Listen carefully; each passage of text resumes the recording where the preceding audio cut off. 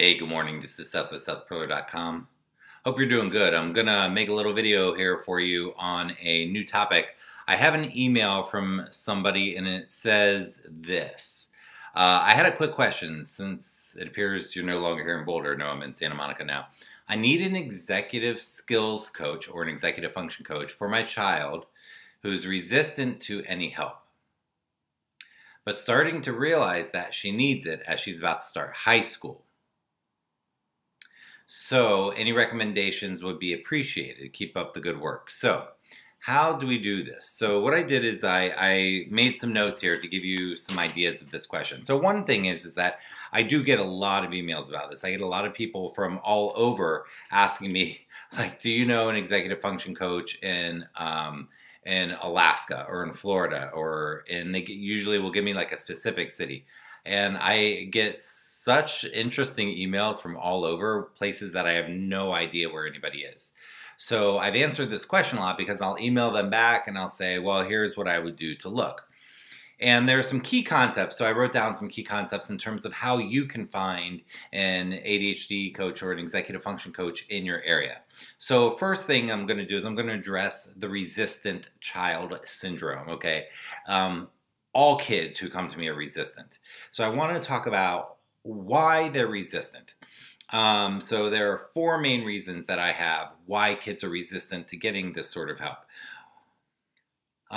First thing, before I even tell you one of these reasons, is that I can't help a kid who's totally resistant to help.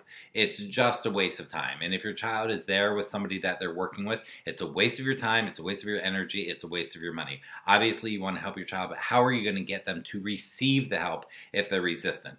So first of all, if they're completely resistant, it's not going to work. So you have to find somebody who they will work with, or you have to get the door cracked just that much. And I'll explain a little bit about how to do that. So now, what happens with me is I get a lot of parents who will contact me and they'll say, we want to go ahead and work with you, or we want to explore working with you.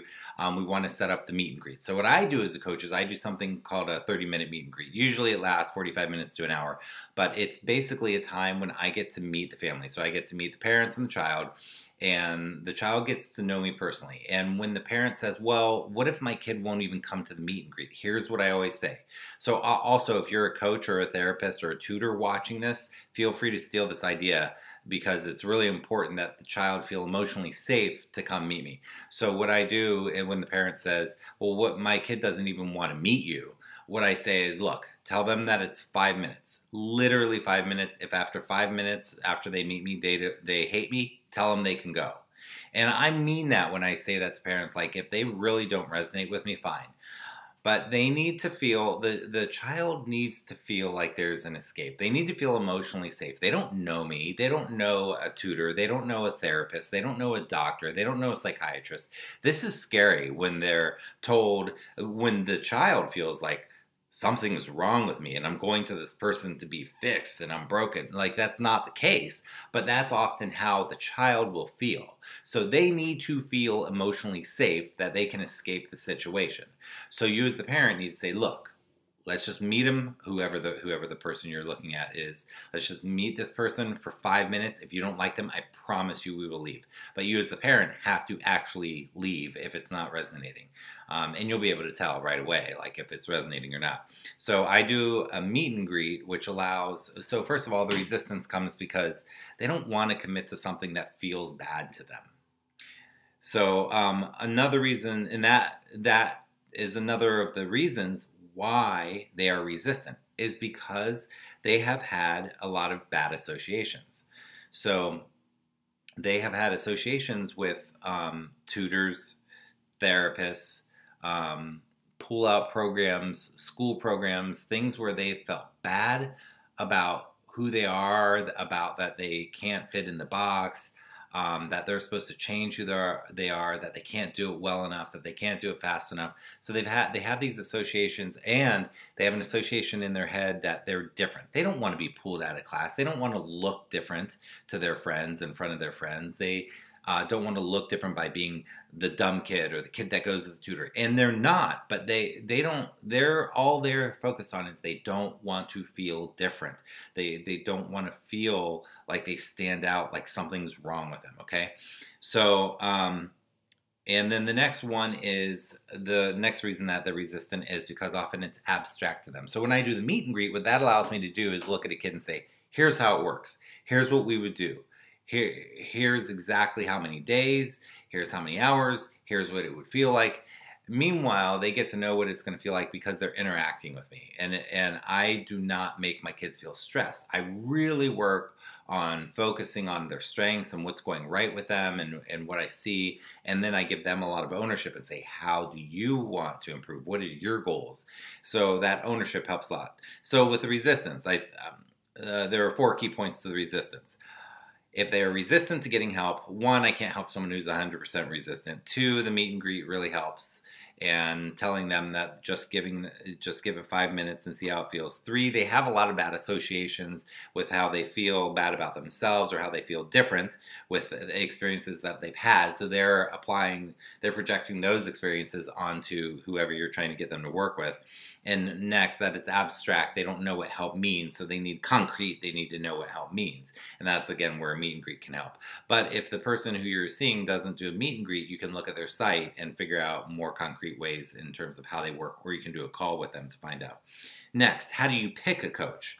So I have a few different ways to how you pick a coach. 3 main ways. Who are you going to ask to find a coach locally? How are you going to search for a coach if you're searching on Google? And how do you interview a coach? So these are all about how do you pick a coach. So if you're looking for a coach, who are you going to ask? 1, there are people called educational consultants, and they will help you. Often they'll help find treatment centers, boarding schools, but they can also help you to find local coaches. They're often very connected. Their fingers on the pulse of what's going on in your area. 2, Facebook groups in your area that have to do with education, or there are a lot of massive like ADHD groups. So a lot of times you can find executive function coaches through an ADHD group and an autism group, and you can, even if it's not in your area, you can find Facebook groups that can help you get directed to the place you're trying to go. 3, ask your friends. Ask people that you know, because you might find a real gem just through asking friends who's not called an executive function coach or whatever you're specifically looking for. So ask your friends. 3, ask your doctor. 4, ask therapists, local therapists or therapists that you know or therapists that you're seeing, or psychiatrists or psychologists, but also neuropsychs. Neuropsychs in particular do a really wide range of testing. So they do a lot of testing and then they refer people out. So you might get a neuropsych test for your child. Those can cost $2,000 to $3,000 for thorough, extensive testing if that's needed. But neuropsychs are very connected with coaches in your area and they refer out a lot. So those are who you're going to ask if you're trying to pick a coach. Next, how are you going to search for a coach online? Well, you're going to search for, you can search for executive function coach, although there aren't a lot. You can search for an educational therapist. They may be good for what your child's going through. You can search for an ADD coach, or you can search for an ADHD coach. So do both Google searches, ADHD coach in your city and ADD coach in your city. You can search for tutors. Now, there are some people who are tutors who are exceptional with organizational and study skill stuff.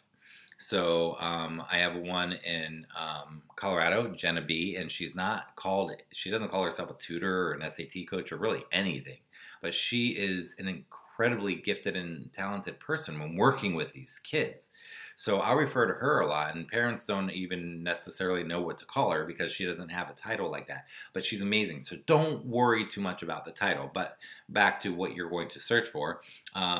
Search for the word tutors in your area. And you can also search for an online coach. So some kids, I do Skype coaching with some of my students. Now that comes back to the resistance question. If a kid is really resistant, online is not good.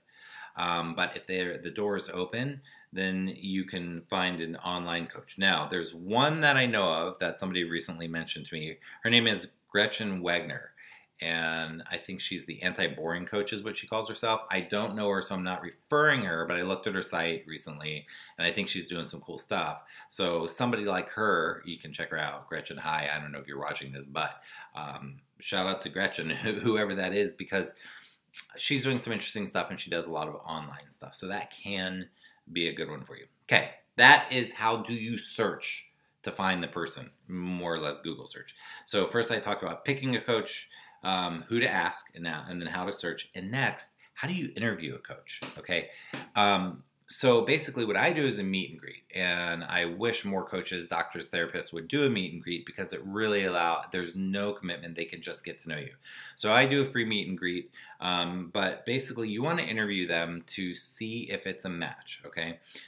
Number one, most important thing. Number one, when your child is working with someone, is to see if there's rapport. If the person who your child is working with knows how to develop good rapport with your child, and your child feels like they're having a good relationship with them, like they feel good around them, like they joke around together and stuff like that, that's number one to me. Because if your child trusts the person and has fun with the person and feels good about themselves with the coach that you're going to set them up with, then that coach can help them soar.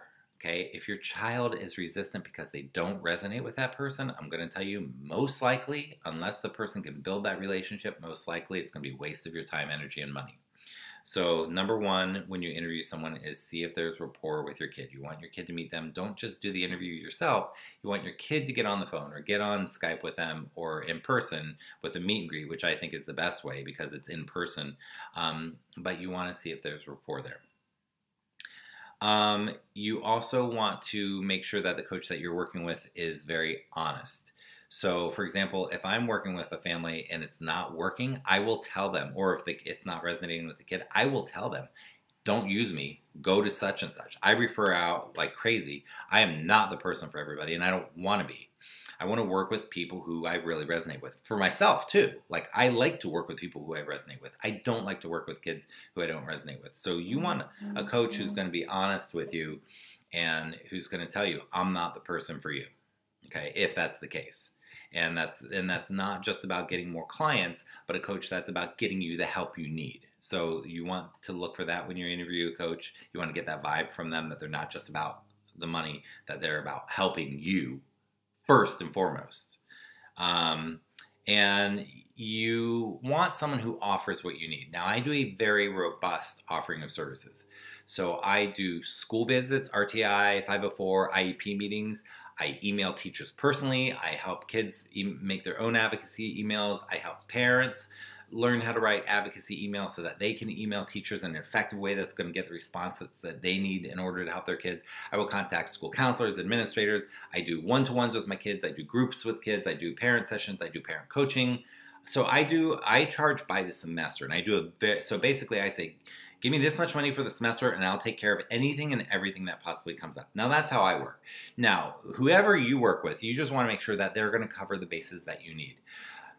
If you have a freak out on a Saturday morning and you really need to talk to that coach and get some tips on your child, and you know that happens sometimes, you want a coach who has that kind of flexibility that they can get back with you in a reasonable amount of time. Some coaches are 50 minutes once a week. To me, that absolutely doesn't work. I text my kids, I call my kids, I email my kids, I'm in contact with them. Some of them need tons of support like that, some don't. The idea is that they're going to need less and less and less and less support. But when you go to somebody who just has a very fixed time and it's very rigid, that doesn't work for a lot of outside the box kids. But if they feel like they offer what you need, trust that. So to find a good coach, interview them, just make sure that they are meeting the needs. And I guess the things, again, that I would be seeing is, do they do one-on-one? Do they do group? My group is very powerful. The kids feel like they're a part of something, and they don't feel like outcasts in this group because everybody is struggling in the group, and it's fun. So do they do one-to-one? Do they do group? Do they do home visits? I do home visits, which I think are very important because I have to see where they're studying and make sure that that environment is conducive to them being able to focus. Are they doing home visits? Are they doing in-school visits when you need it? Are they available when you're having times when you really need to contact them and need help? So just see about those things. So some of the things not to do when you're finding a coach is do not believe that any system will work. Just because the coach says, I do the XYZ system, this is my thing, and here's how it works. If your gut doesn't resonate with that system, you better trust your gut. So number one is don't just believe any system works just because it's a pretty fancy system wrapped up in a nice package. You should be skeptical. 2, listen to your gut. If your gut feeling says, I'm not sure about this person, don't hire them. 3, professionalism. Don't look for us. Like, this is what I'm wearing today. When I'm working with my kids, like, I try to look cool so that I can relate to the kids. Now, that's me. I'm not saying that people who dress in suits and dress really, quote, professionally aren't going to help your kid, but don't pick them because of that. Ultimately, you want someone who can build that rapport with your child. So, if you walk into an office and it looks really pretty and really sterile and really perfect, imagine how your child's going to feel. It feels very clinical. My office has skateboards and games and posters and rock and roll and stuff that I want my kids to feel comfortable in my space. Again, I'm not saying that the other type is wrong, but beware. Don't just look on the surface. Really look beyond that. So if you find a coach and they look like they're ADD and how are they going to help your kid, but they relate to your kid and they can help your kid move forward, that's all you care about. You do not need to worry about how it looks on the outside, okay? Don't judge a book by its cover. So really look for, again that rapport. And then next, don't get someone that your kid hates. So if you think they're amazing, but your kid doesn't like them, don't do it. It's not going to work. Next is the cost. Cost is very weird in this whole industry. So, and you got to look, do they charge by hour? Do they charge by semester? Do they charge by a program that's a month long or whatever? Don't judge it too much by the cost. What you want to do is you want to walk out of there saying to yourself, is this going to help my child's future? And that's what the cost is really covering. If you believe that it's going to help, then it doesn't matter how much it costs. If you don't believe it's going to help, then don't pay for it. But the costs are going to be weird. People pay costs in different ways.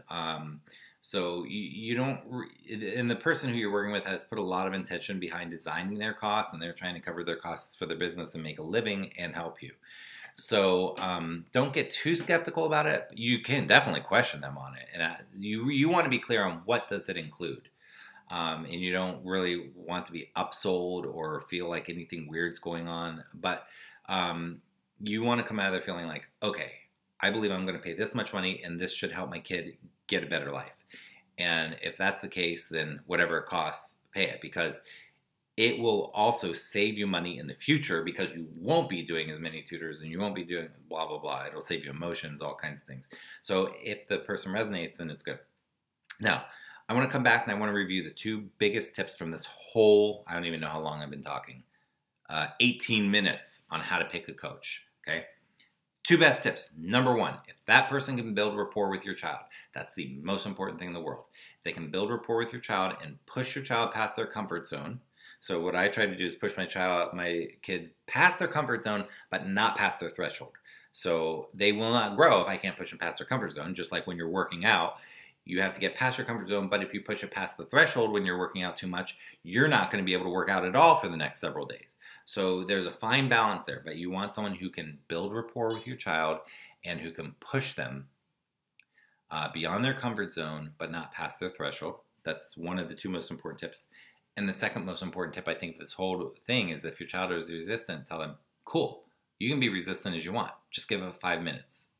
Okay? Just give the person 5 minutes. That's all I ask. If you hate them, we'll leave. I promise. And then you got to keep that promise. All right. I hope you have an awesome day.